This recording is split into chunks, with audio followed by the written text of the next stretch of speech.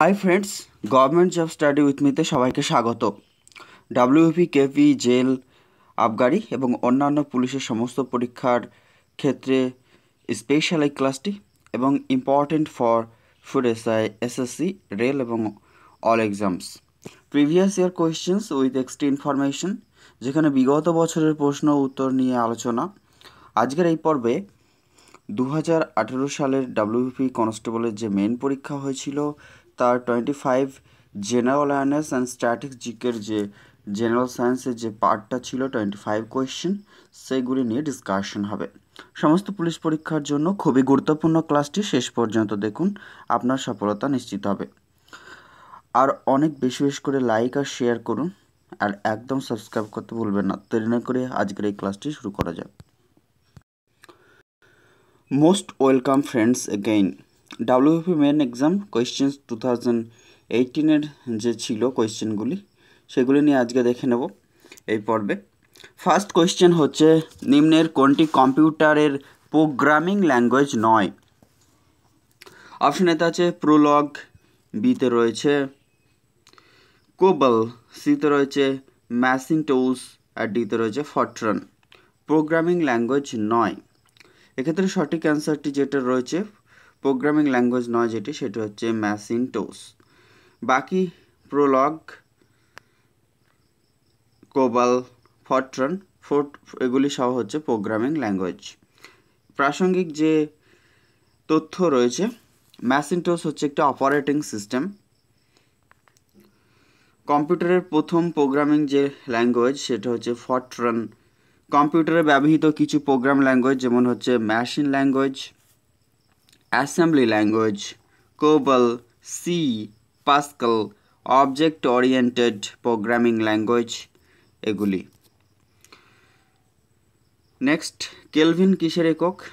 Kelvin হচ্ছে ভর, তাপমাত্রা, তাপ নাকি কম্পন। কেলভিন হচ্ছে তাপমাত্রার একক, টেম্পারেচারের ইউনিট হচ্ছে কেলভিন। রিলেটিভ ইনফরমেশন কি রয়েছে বা এখানে সম্ভাব্য প্রশ্ন কি আসতে পারে, যেমন হচ্ছে আয়তনের যে ভৌত রাশি, একটা এসআই এবং সিজিএস ও এসআই পদ্ধতিতে ঘন সেন্টিমিটার এবং ঘন মিটার। বেগ বাই স্পিডের হচ্ছে সেমি পার সেকেন্ড এবং মিটার পার সেকেন্ড। বলের হচ্ছে ডাইন ও নিউটন। চাপের হচ্ছে পাস্কাল এবং যেটা রয়েছে নিউটন পার মিটার স্কোয়ার। রোদের হচ্ছে ওহম। তাপমাত্রার একক হচ্ছে ডিগ্রি সেন্টিগ্রেড, ডিগ্রি ফারেনহাইট ও কেলভিন। এবং জাহাজের গতিবেগ যেটা, তার একক হচ্ছে নট। তাপের একক যেটা, সেটা হচ্ছে সিজিএস পদ্ধতিতে এবং সিজিএস পদ্ধতিতে এবং এসআই পদ্ধতিতে যথাক্রমে ক্যালোরি এবং জুল। নেক্সট কি রয়েছে 3 নম্বর কোশ্চেনটি, নিম্নের কোন অসামান্য অবদানের জন্য শান্তি স্বরূপ ভাটনগর পুরস্কার দেওয়া হয়ে থাকে? এক্ষেত্রে সঠিক অ্যান্সারটি হয়ে যাবে ফ্রেন্ডস, বিজ্ঞান ও প্রযুক্তির ক্ষেত্রে শান্তি স্বরূপ ভাটনগর এই পুরস্কারটি দেওয়া হয়। কিছু এক্সট্রা ইনফরমেশন, যেখানে বলছে শান্তি স্বরূপ ভাটনগর পুরস্কার যেটি সর্বপ্রথম প্রদান করা হয়েছিল 1958 সালে। সম্ভাব্য কোয়েশ্চেন কি হতে পারে? অস্কার পুরস্কার যেটি কোন ক্ষেত্রের সাথে যুক্ত? সেটি হচ্ছে চলচ্চিত্র, যেটি ইউএসএ প্রদান করে। ম্যান বুকার পুরস্কার ইংরেজি উপন্যাস, এবং ম্যান বুকার ইন্টারন্যাশনাল যেটা, সেটা ইংরেজি সাহিত্য। অনলি ইংরেজি সাহিত্য যেটি, সেটি হচ্ছে ইন্টারন্যাশনাল। এবং ম্যান বুকার যেটা, সেটা হচ্ছে ইংরেজি উপন্যাস। ইংরেজি সাহিত্যের ক্ষেত্রে দেওয়া হয় ম্যান বুকার ইন্টারন্যাশনাল, এবং উপন্যাস হচ্ছে ম্যান বুকার পুরস্কার। পুলিৎজার পুরস্কার যেটা, সেটা শুধুমাত্র সাহিত্য সাংবাদিকতা বা সাংবাদিকতা। গ্র্যামি পুরস্কার সঙ্গীতের ক্ষেত্রে দেওয়া হয়ে থাকে। কলিঙ্গ পুরস্কার হচ্ছে সবথেকে প্রাচীনতম বিজ্ঞানের একটি পুরস্কার, যেটি বিজ্ঞানের জনপ্রিয়তার জন্য দেওয়া হয়। এবং অ্যাবেল পুরস্কার যেটা গণিতে দেওয়া হয়ে থাকে, এটিকে বলা হয়ে থাকে নোবেল পুরস্কার। ম্যাথের হচ্ছে নোবেল পুরস্কারও বলা হয়ে থাকে অ্যাবেল পুরস্কারকে। এরপর হচ্ছে বড়লোক পুরস্কার যেটা, সেটি হচ্ছে কৃষি এবং পরিবেশের উন্নয়নের গবেষণার জন্য এই পুরস্কারটি প্রদান করা হয়ে থাকে। জ্ঞানপীঠ পুরস্কার হচ্ছে ভারতের ক্ষেত্রে সর্বোচ্চ সাহিত্যের পুরস্কার, যেটি সাহিত্যের ক্ষেত্রে দেওয়া হয়ে থাকে। দাদাসাহেব ফালকে পুরস্কার চলচ্চিত্রের ক্ষেত্রে ভারতবর্ষের গুরুত্বপূর্ণ একটি পুরস্কার। দ্রোণাচার্য পুরস্কার, যারা খেলাধুলার প্রশিক্ষণ দেন প্রশিক্ষকদের জন্য এই পুরস্কারটি দেওয়া হয়। অর্জুন পুরস্কার দেওয়া হয়ে থাকে খেলাধুলার অবদানের জন্য, এবং খেলরত্ন পুরস্কার খেলাধুলার বিশেষ অবদানের জন্য। ভারতবর্ষের কোন রাজ্যে ফণী সাইক্লোনের জন্য সবচেয়ে বেশি ক্ষতিগ্রস্ত হয়েছিল? সেটি ফণী ঝড়টি সেই সময় কারেন্ট অ্যাফেয়ার্স ছিল এই কোয়েশ্চেনটি। ফণী ঝড়টি সব থেকে বেশি ক্ষতিগ্রস্ত করেছিল উড়িষ্যা উপকূল বা উড়িষ্যা রাজ্য। Option C is the absolutely correct answer. এবং এই ফণী ঝড়ের নামকরণ করেছিল যে দেশ, সেটি হচ্ছে বাংলাদেশ। সম্ভাব্য প্রশ্ন, ফণী এর নামকরণ করেছিল বাংলাদেশ। বিজলি এই ঝড়টির নামকরণ করেছে ভারত। তিতলি, বুলবুল এই ঝড়গুলির নামকরণ করেছে পাকিস্তান। ভারতবর্ষের কোন রাজ্যে সম্প্রতি 2018 সালের এটি কারেন্ট অ্যাফেয়ার্স ছিল একটি, হনুমান ক্ষতিকর পশু হিসাবে ঘোষণা করা হয়েছে? হনুমানকে সেই রাজ্যে ক্ষতিকর পশু হিসেবে ঘোষণা করা হয়েছে। উত্তর হয়ে যাবে ফ্রেন্ডস হিমাচল প্রদেশ। নেক্সট, নিম্নের কোনটি খারিফ শস্য? গম, আলু, শসা এগুলি হচ্ছে রবি শস্য। খারিফ শস্য যেটা, সেটা হচ্ছে পাট। প্রাসঙ্গিক তথ্য রয়েছে রবি শস্য এবং খারিফ শস্য সংক্রান্ত যে তথ্য। রবি শস্য বপন করা হয়ে থাকে, এটাও পরীক্ষা আসে অক্টোবর নভেম্বর মাসে। রবি শস্যগুলি হচ্ছে গম, আলু, ফুলকপি, বাঁধাকপি, গাজর, বার্লি, মুগ, মসুর, ছোলা, মটর, মূলা, পালং ইত্যাদি। খারিফ শস্য যেটা, সেটি হচ্ছে জুন জুলাই মাসে বপন করা হয়ে থাকে, যেটা অক্টোবর নভেম্বর মাসে রবি শস্য, এবং খারিফ শস্য হচ্ছে জুন জুলাই। খারিফ শস্য যেগুলি রয়েছে সেগুলি হচ্ছে আমন ধান, ভুট্টা, পাট, তুলা, জোয়ার, বাজরা, বাদাম, লঙ্কা, বেগুন, লাউ, কুমড়ো, শসা, ঝিঙে, পটল, পুঁইশাক। এক্ষেত্রে এগুলি হচ্ছে মূলত খারিফ শস্য। যদিও এই অপশনটিতে শসা ছিল, বাট তার থেকেও অ্যাপ্রোপ্রিয়েট অ্যান্সার হচ্ছে খারিফ শস্য হিসাবে পাট সব থেকে বেশি। শসা শীতকালেও হয়ে থাকে। শসা হচ্ছে একটা বারোমাসি ফসলও বলা যেতে পারে, যেটা খারিফ রবি দুই মরশুমেই দেখা যায়। সিন্ধু সভ্যতার নিম্নের কোন ধাতুর ব্যবহার ছিল না? অপশন এতে বলছে তামা, বি ব্রোঞ্জ, সি হচ্ছে রূপা, আর লোহা। যেটি ছিল না সেটি হচ্ছে লোহা। সিন্ধু সভ্যতার লোহার কোনো ধাতুর ব্যবহার ছিল না। প্রাসঙ্গিক ইনফরমেশন কি? সিন্ধু সভ্যতা হচ্ছে সিন্ধু নদীর তীরের একটি সভ্যতা, যেটা হরপ্পা সভ্যতার আবিষ্কার করেন দয়ারাম সাহানি 1921 সালে। মহেঞ্জোদারো সভ্যতা আবিষ্কার হয় 1922 সালে রাখাল দাস বন্দ্যোপাধ্যায়। এবং সিন্ধু সভ্যতা মানুষেরা ঘোড়ার ব্যবহার জানতো না, সাথে লোহার ব্যবহারও তো জানতো না।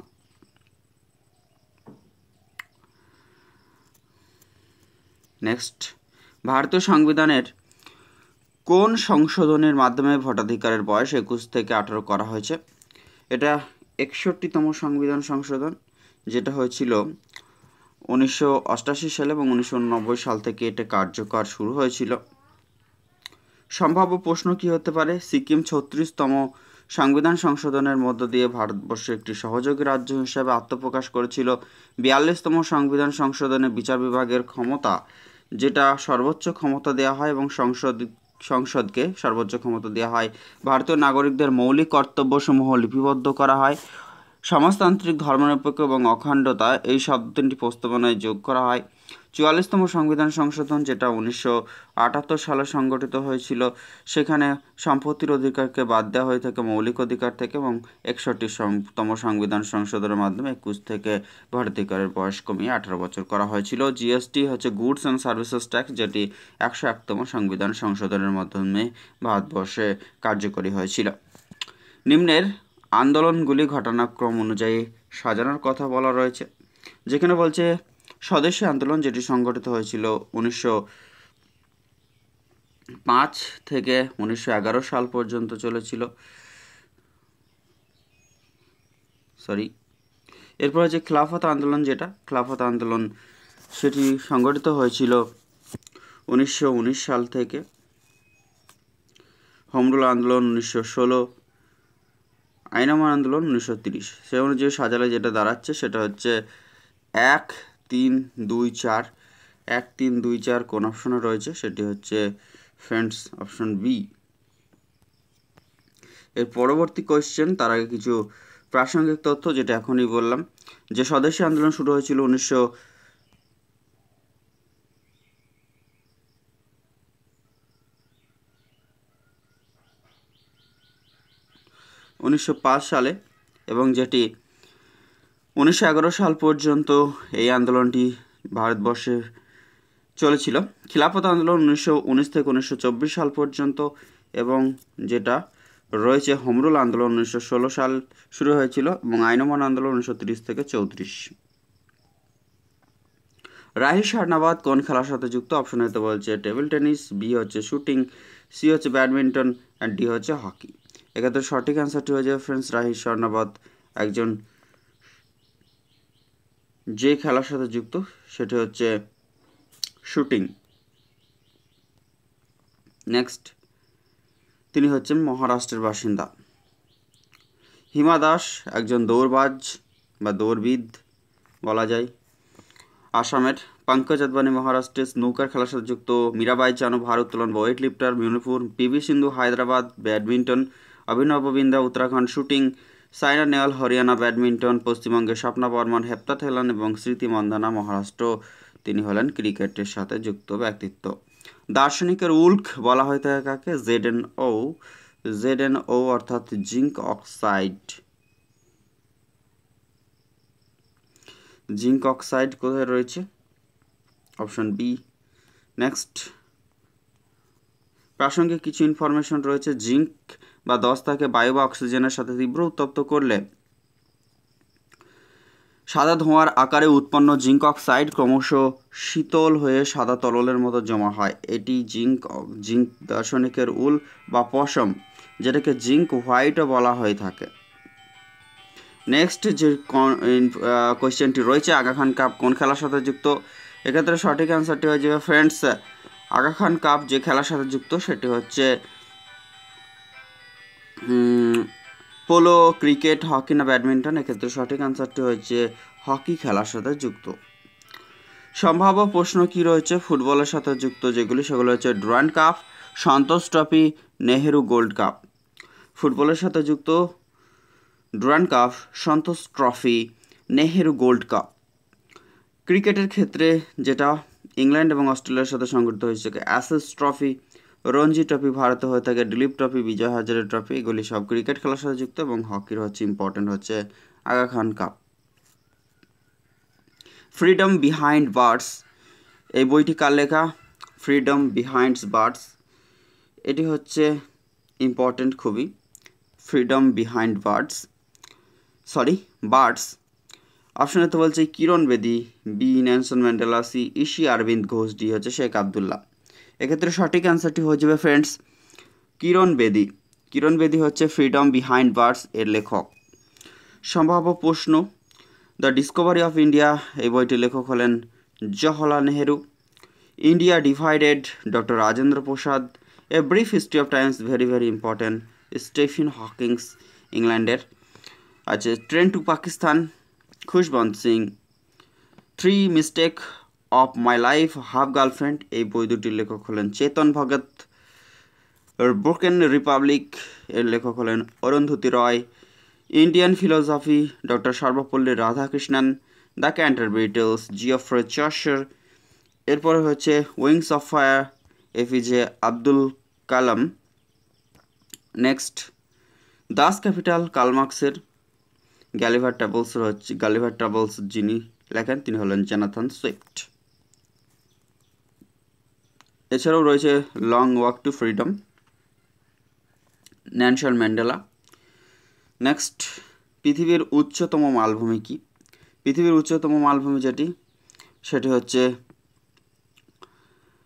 পামির মালভূমি, পৃথিবীর ছাদ বলা হয়ে থাকে, যেটা প্রায় 5000 মিটার উচ্চতা।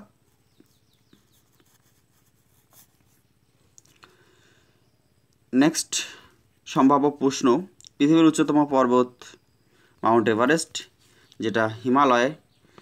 পৃথিবীর উচ্চতম পর্বত শৃঙ্গ, আচ্ছা পর্বত যদি বলে সেক্ষেত্রে হিমালয়, পর্বত শৃঙ্গ যেটি হয় সেটা হচ্ছে মাউন্ট এভারেস্ট। পৃথিবীর উচ্চতম সড়ক হচ্ছে নবরা রোড ভারত। পৃথিবীর উচ্চতম বাড়ি হচ্ছে বুর্জ খলিফা দুবাই।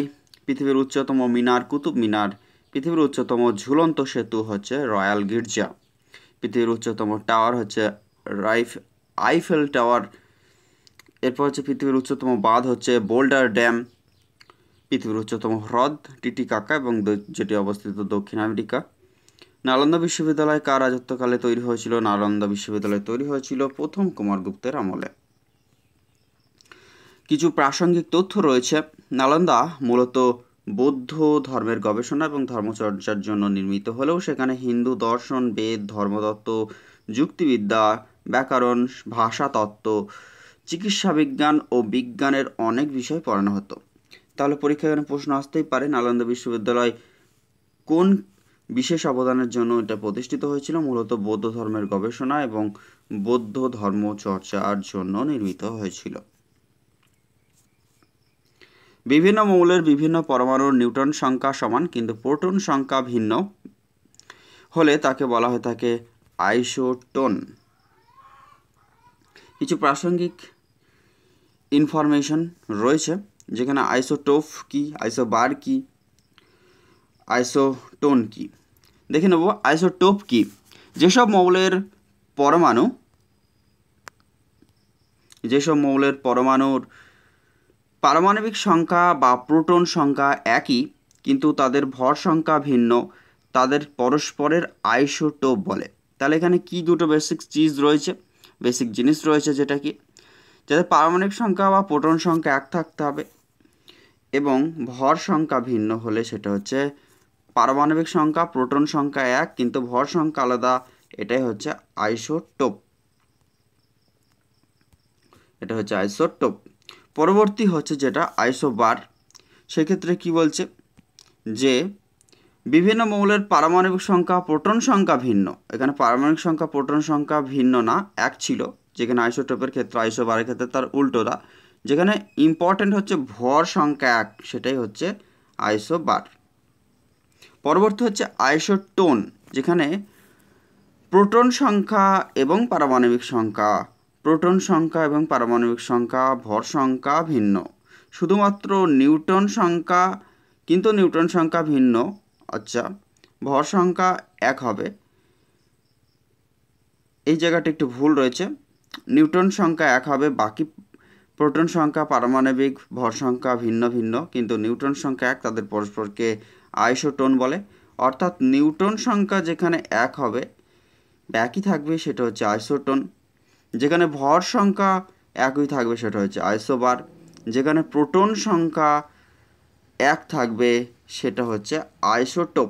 প্রোটন সংখ্যা এক হলে আইসোটোপ, ভর সংখ্যা এক হলে আইসোবার এবং নিউটন সংখ্যা এক হলে আইসোটোন। সূর্যের শক্তির প্রধান উৎস যেটি, সেটা হচ্ছে হাইড্রোজেন এবং হিলিয়াম। সূর্যের শক্তির প্রধান উৎস যেটা হচ্ছে নিউক্লিয় ফিউশনের মাধ্যমে সূর্য আমাদেরকে তার যে রশ্মি বা সূর্যর আলো প্রদান করে থাকে, নিউক্লিয় ফিউশন সংযোজন প্রক্রিয়ার মধ্য দিয়ে। সূর্যের মধ্যে প্রায় 70% নাইট্রোজেন থাকে, তাহলে এক্ষেত্রে হাইড্রোজেন, প্রায় 70% হাইড্রোজেন থাকে, যেখানে 28% হিলিয়াম। তাহলে বেশিরভাগটাই কভার করছে হাইড্রোজেন দিয়ে এবং তারপরে রয়েছে হিলিয়াম। নিউক্লিয় ফিউশন বিক্রিয়ার মাধ্যমে হাইড্রোজেন ধীরে ধীরে হিলিয়ামে পরিণত হয়। অর্থাৎ এটাও, এই হিলিয়ামটাও প্রাথমিক অবস্থায় হাইড্রোজেনই থাকে, পরবর্তীতে নিউক্লিয় ফিউশন প্রক্রিয়ার দ্বারা হাইড্রোজেন ধীরে ধীরে পরিণত হয়ে 28% পর্যন্ত হতে পারে, যেটা 70% হাইড্রোজেন প্রাইমারিলি থাকে এবং মোটামুটি 100%-এর মধ্যে বেশিরভাগটাই হাইড্রোজেন থাকে। পরবর্তীতে এটা ট্রান্সফর্ম হয়ে যেটা হয়ে থাকে 28%-এর মধ্যে হিলিয়ামে কনভার্ট হয় নিউক্লিয় ফিউশন প্রক্রিয়ার মধ্য দিয়ে। অ্যাসিড বৃষ্টির জন্য কোন গ্যাসগুলি দায়ী? অ্যাসিড বৃষ্টির জন্য যে গ্যাসগুলি দায়ী, ভেরি ভেরি ইম্পর্টেন্ট, সেটা হচ্ছে SO2 এবং NO2। এই অ্যাসিড বৃষ্টি হয়ে থাকে যার জন্য SO2 NO2 থাকার জন্য মার্বেল দ্বারা প্রতিষ্ঠিত ভারতবর্ষের তাজমহল ক্ষতিগ্রস্ত হয়ে থাকে। প্রাসঙ্গিক ইনফরমেশন, সালফার ডাইঅক্সাইড অর্থাৎ SI2 যেটা গ্যাস বায়ুর জলীয় বাষ্প অথবা জলের সাথে বিক্রিয়া করে সালফিউরিক অ্যাসিড উৎপন্ন হয়, এবং নাইট্রোজেন ডাইঅক্সাইড N2O গ্যাস যেটা জলীয় বাষ্প বা জলের সাথে বিক্রিয়া নাইট্রিক অ্যাসিডে পরিণত হয়, অর্থাৎ একটা হচ্ছে সালফিউরিক অ্যাসিডে পরিণত হচ্ছে, একটা নাইট্রিক অ্যাসিডে পরিণত হচ্ছে জলের সাথে এসে বা জলের সংস্পর্শে এসে। এভাবে সালফার ডাইঅক্সাইড এবং নাইট্রোজেন ডাইঅক্সাইডের সাথে মিশে অ্যাসিডের সৃষ্টি হয় এবং অ্যাসিড বৃষ্টি রূপে পতিত হয়। তাহলে SO2 এবং NO2-র শেষ মিশ্রণটা হয়ে অ্যাসিড বৃষ্টিতে সংঘটিত হয়। জার্মান সিলভার তৈরি নিম্নের উপাদানগুলি প্রয়োজন। জার্মান সিলভার তৈরি করতে জার্মান সিলভার প্রয়োজন হয় না, তামা, দস্তা, nickel very very important. German সিলভারে silver কখনোই থাকে না, তামা, দস্তা, নিকেল থাকে। জার্মান সিলভারে কি কাজে লাগে না, বাসনপত্র তৈরিতে এই জার্মান সিলভার কাজে লাগে। সম্ভাব্য প্রশ্ন, পিতলের মধ্যে কি থাকে? কপার, তামা, জিঙ্ক। বাসনপত্রের বিভিন্ন যন্ত্রাংশ প্রস্তুতে এটি কাজে লাগে। এরপরে যেটি রয়েছে কাঁসার মধ্যে কপার, টিন যেটা এবং বাসনপত্র, মূর্তি, মুদ্রা, ঘণ্টা ইত্যাদি তৈরিতে কাঁসা লাগে। ব্রোঞ্জ, কপার, টিন, বাসনপত্র, মুদ্রা, মূর্তি, ঘণ্টা, অলঙ্কার ইত্যাদি। German silver, copper, zinc, nickel এগুলি থাকে, যেটা ফুলদানি, চারুশিল্প, শৌখিন দ্রব্য ইত্যাদি প্রস্তুত করতে ব্যবহৃত হয়ে থাকে। নিকেল স্টিলে আয়রন ও নিকেল, বিমানের প্রপেলার, রেললাইন, বৈদ্যুতিক তার নির্মাণে এই নিকেল স্টিল ব্যবহৃত হয়। ম্যাঙ্গানিজ স্টিল হচ্ছে আয়রন ম্যাঙ্গানিজ, যেখানে ট্রাম লাইন, সিন্দুক ইত্যাদি তৈরিতে লাগে। রাংঝাল হচ্ছে যেটা ইম্পর্টেন্ট খুবই, সীসা, অর্থাৎ লেড এবং টিন যেটা PbOSn, এটি ঝালাইয়ের কাজে লাগে। অ্যালুমিনিয়ামে কপার এবং অ্যালুমিনিয়াম থাকে, যেখানে মুদ্রা ও বাসনপত্র যন্ত্রাংশ নির্মাণের কাজে লাগে। ভারতের ম্যানচেস্টার কাকে বলা হয়ে থাকে? ভারতের ম্যানচেস্টার হচ্ছে সেটা হচ্ছে আহমেদাবাদ, এবং দক্ষিণ ভারতের ম্যানচেস্টার যদি বলে সেক্ষেত্রে হচ্ছে কোয়েম্বাটুর। আহমেদাবাদ শহর হচ্ছে গুজরাটে অবস্থিত একটি শহর। সাবরমতী নদীর তীরে গড়ে ওঠা আহমেদাবাদ শহর মহাত্মা গান্ধী এবং বল্লভভাই প্যাটেলের জন্মভূমি, যেখানে স্ট্যাচু অফ ইউনিটি অবস্থিত এই সাবরমতী নদীর তীরে গুজরাটের। ভারতের রোম বা রাশিয়া রোম নামে পরিচিত সেটা হচ্ছে দিল্লি। ভারতের মশলার বাগান বা ভগবানের নিজের দেশ বলা হয়ে থাকে কেরলাকে। ভারতের যমজ শহর বলা হয়ে থাকে হায়দ্রাবাদ। সেকেন্দ্রাবাদকে উৎসবের শহর বা মন্দিরের শহর নামে পরিচিত মাদুরাই। স্বর্ণ মন্দিরের শহর হচ্ছে পাঞ্জাবের অমৃতসর। এছাড়াও ভারতবর্ষের উদ্যান শহরই বা যেটাকে সায়েন্স সিটি বলা হয়ে থাকে সেটা হচ্ছে বেঙ্গালুরু, সিলিকন সিটি। এরপরে হচ্ছে ভারতের প্রবেশদ্বার মুম্বাই, গোলাপি শহর জয়পুর। ভারতের বোস্টন বা ম্যানচেস্টার বলা হয়ে থাকে আহমেদাবাদ গুজরাটের। হ্রদের নগরী রাজস্থানের উদয়পুর। হিমালয়ের রানী হচ্ছে মৌসুরী। তারপরে হচ্ছে ভারতবর্ষের পিটসবার্গ বলা হয়ে থাকে জামশেদপুরকে, অন্ধ্রপ্রদেশকে ডিমের ঝুড়ি, এবং ভারতের রুট বলা হয়ে থাকে পশ্চিমবঙ্গের দুর্গাপুরকে।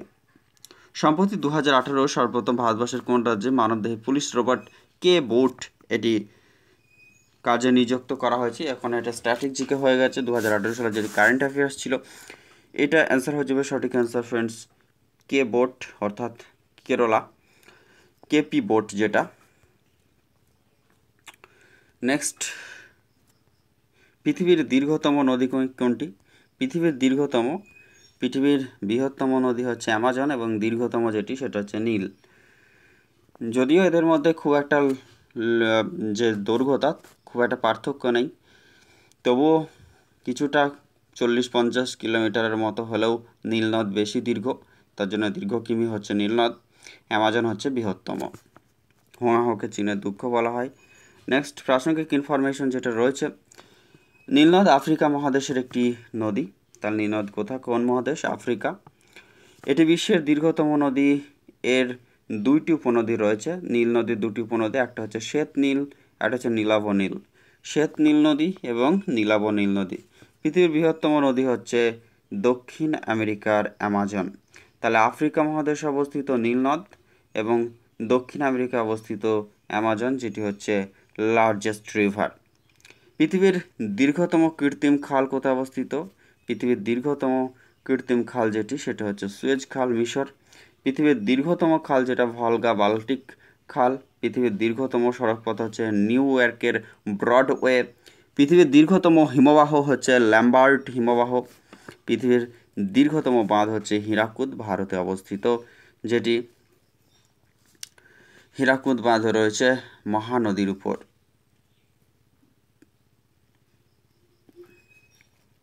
নেক্সট, পৃথিবীর দীর্ঘতম রেলওয়ে সেতু সেটা হচ্ছে লয়ার জাম্বেসি, মোজাম্বিক। পৃথিবীর দীর্ঘতম রেলওয়ে প্ল্যাটফর্ম হচ্ছে, বর্তমানে এটি কর্ণাটকের হুবলি হবে, সেই সময় এটি ভারতের গোরক্ষপুর উত্তরপ্রদেশ ছিল। পশ্চিমবঙ্গের ক্ষেত্রে যেটা খড়গপুরও রয়েছে বর্তমানে। পৃথিবীর দীর্ঘতম বন্দর হচ্ছে new York Harbour. Government job study with মিকে সবাই স্বাগত করুন, এবং স্বাগত করার সাথে সাথেই একটি বারে রিকোয়েস্ট সেটা হচ্ছে সাবস্ক্রাইব করুন। আর বন্ধুদের মধ্যে অনেক বন্ধু, ছোটো ভাই বোন বা যারা অ্যাসপিরেন্টস রয়েছে তাদের মধ্যে এই government job study with মিকে share করে দিন। অবশ্যই সাবস্ক্রাইব করুন, আপনাদের সাবস্ক্রিপশন আমার ইন্সপিরেশন। নেক্সট কোয়েশ্চেন, কোন ভিটামিনের অভাবে স্কারভি রোগ হয়ে থাকে? ভিটামিন সি এর অভাবে স্কারভি রোগ হয়, যেটা হচ্ছে অ্যাসকর্বিক অ্যাসিড। ভিটামিন এ হচ্ছে রাসায়নিক নাম রাতকানা রোগ হয়ে থাকে, যেটা হচ্ছে রেটিনল। এরপরে যেটা রয়েছে কে ডি, টেকোফেরল এবং ক্যালসিফেরল। নেক্সট কোয়েশ্চেন হচ্ছে যেটা ভিটামিন সি এর রাসায়নিক নাম হচ্ছে অ্যাসকর্বিক অ্যাসিড, এখানে রয়েছে।